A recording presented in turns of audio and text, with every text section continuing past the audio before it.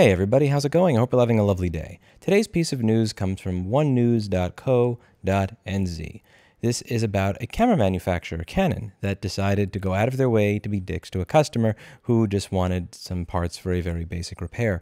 And this is the type of thing that I think is going to start going mainstream more often as right to repair starts to reach that tipping point where instead of pushing the boulder up the mountain, it's finally kind of starting to just roll down the other side with its own momentum and gravity. And this is a beautiful thing to see. Normal, average, everyday people getting tired of the world that we live in enough to start asking for it to change. Difficulty getting spare parts is leaving some do-it-yourself loving Kiwis frustrated. That includes Sarah Smith from Canterbury, who faced an uphill battle when she tried to source screws from Canon to fix her secondhand camera. By the way, she does have a really cool YouTube channel called Cheaper Ways New Zealand, and I'll leave a link to it down below. It's got a lot of really cool stuff on it, and I think you'll enjoy her channel. The screws had come loose from her camera from the display screen on the back of hers. She tried to find the screws at a hardware store, but with no luck, she went directly to Canon. The company said she was best to send her camera to the service team in Auckland to ensure a quality repair. And because the job might not be so straightforward if internal screws were missing, she had a screw loose on the back of her camera. Smith wasn't impressed. She runs a YouTube channel and a Facebook page called Cheaper Ways New Zealand, which is full of cost-saving tips and overflowing with ideas on how to do-it-yourself everything, from pizza bases to playground equipment. I thought I literally need 2 screws. I have a screwdriver already. She told Canon she was happy to pay for postage and she felt capable of carrying out her own repair. Canon's technical team said it was best to send it in for assessment and repair. This would be free under warranty, but Smith had an old secondhand camera and the warranty had run out a long time ago. According to Canon, normal costs in cases like this are $45 for an assessment, which could be waived if it was quick, and then likely a cost of $67.50 for this particular repair. It's not so much the cost of the postage, it's paying someone to do something I could easily do myself, and being without a camera for a week or 2 weeks or however long it takes to fix it, Smith said. Consumer head of testing Paul Smith said if you want to repair it yourself or take it apart or use an independent repairer, then that's your responsibility. All they're doing is obstructing that. Fairgo contacted Canon offering to take the screws to Sarah Smith, but Canon stood firm. So the newspaper said, listen, if you don't want to send to the screws, we will pick up the screws. We will absolve you of accountability and responsibility and deliver them to this woman ourselves. They still said no. It said Sarah Smith should send it into their Auckland service team for the best outcome due to the potential difficulty of the job. A screw came loose and fell out. She needs the screw to put back in. Paul Smith didn't buy it. It's not a high-tech fix that Canon needs to do themselves. There's no reason an independent repairer wouldn't be able to fix it to the standard expected by a consumer. There's no reason that an independent repairer cannot take a screw and do this. Consumer is a strong advocate for the right to repair movement and said one barrier that it's not in the best interest of manufacturers to make parts available because if they control repairs, they get extra income by doing those repairs. Now, just my opinion here. I don't think that Canon is getting rich from people that are paying them $45 to reattach loose screws to 10 or 20-year-old cameras. I don't think this is something where somebody there was going, yes, control it all. So because they really want to make money off of the screws. I think they want to make money off of the higher tiered repairs and the policies they put in place that don't allow other people to be able to get access to parts just so happen to apply to screws as well, and this is one of those cases of malicious compliance where they're saying, well, this is our policy and you must follow our policy. I don't believe that they really are looking like they're really that greedy. They need that $45 for their screw repair. I think it's something like somebody who is just following a very strict script at a company that has a very strict culture that does not allow them to do the one-off things like this.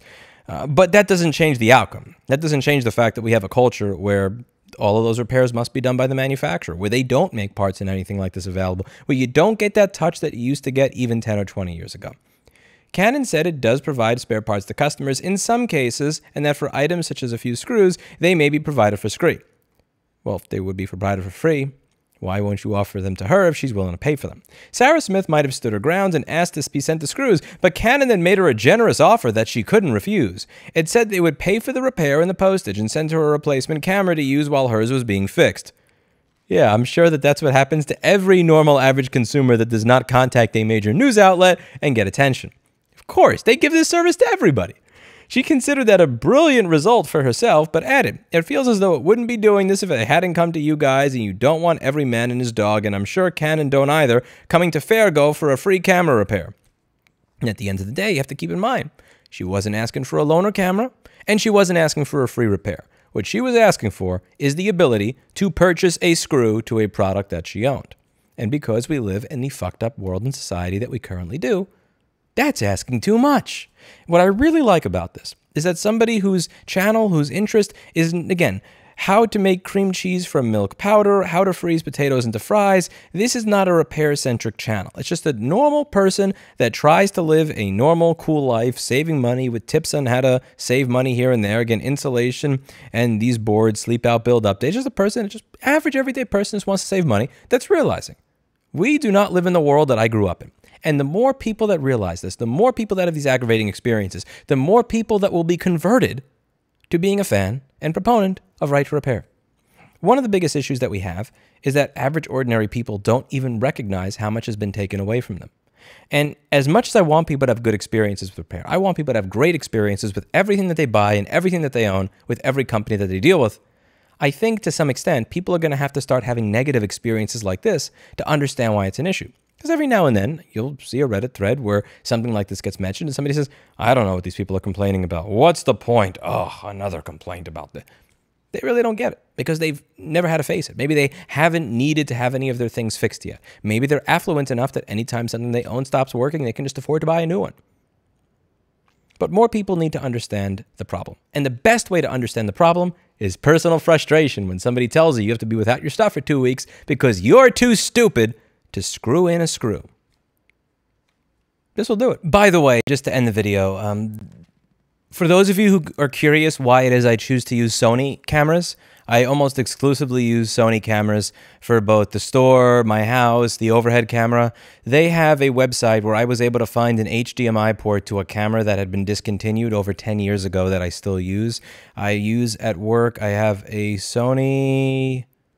Crap, I actually forgot the model number of it. It's in the top. NEX EA50. It's the NEX EA50. This is an old camera. Like, very, very old camera. As in, it records, like, 18 megabit per second video internally. And you can only get good picture quality out of it using the HDMI out. But they still sold every single part to that camera. When I say every single part, I mean individual little flex cables, and they also make available to the consumer these 80-page manuals that have every single piece of information on how to disassemble the camera, every single screw, and there was even some electrical schematics in there. It was absolutely amazing to me. I don't think that Sony makes this available for all of their stuff. I think it's primarily for some of the higher level equipment, but the fact that they make that stuff available makes me feel comfortable in purchasing their products, that if I am to drop $1,000 or $2,000 or $3,000 on a camera, that is an investment that will last me a long time, and you're not going to do everything you can to wean me off of the old one. And just to show my respect to Sony for doing that, I'm willing to pay a premium for their camera equipment over the camera equipment of other manufacturers that do petty shit like what Canon did, because I think that these business models should be rewarded. Sony's website that allows you to purchase these components, being honest with you, it does look like it was put together in 1997 and hasn't been updated since, but I still have respect for the fact that they maintain that website. The parts ship very quickly. And again, I paid something like $30 for an HDMI port assembly. It was like $15 or $30 total, somewhere around there, for the HDMI port, plus the ribbon cable it's on and everything else. And you may think, oh my God, that's so much money. Dude, they made a part available to a camera that was discontinued like a decade ago, and they still keep that in stock somewhere where I can buy it. I'm more than happy to pay for that, and there are companies that do try to do things right in these areas, and as much as we talk about companies that do shitty things, I'd also like to highlight when a company does a good thing, and that's about that. Let me know what you think in the comments down below. That's it for today, and as always, I hope you learned something, and do check out this channel. I'll leave a link in the description. Seems like a very cool person with a very cool personality.